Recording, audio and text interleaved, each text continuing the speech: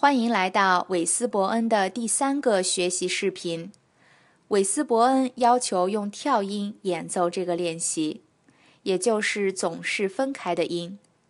此外，他给出的方法是轻巧的，在这里指的是舌头轻轻的。很多巴松管演奏者在发音时会移动下巴，他们把音符嚼碎了，应该避免这种多余的动作。首先在镜子前练习舌头连奏，然后用较短的音符练习，但不要动你的下巴。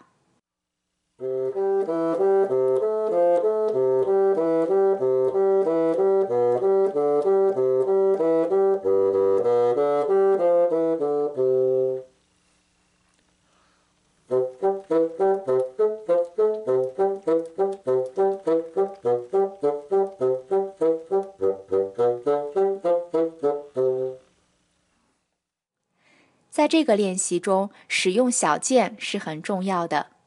这个练习要很慢的演奏，你可以交替使用弱音键和小键。小键帮助吹奏出干净的音符。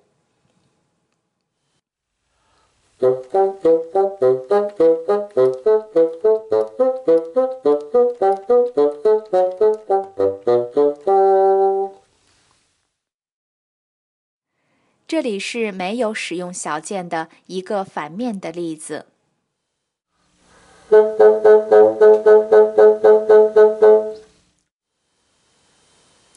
这里是使用小键的发音清楚的一个例子。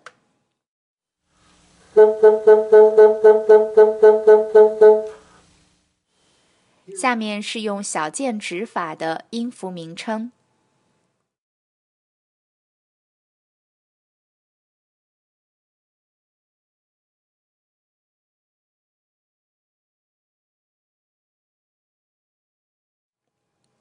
在加强乐段时呼吸，在韦斯伯恩视频9中有针对哪里要呼吸更深入的讨论。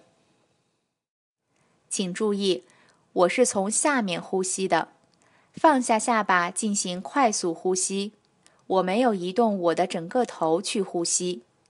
放下下巴可以最有效的快速呼吸。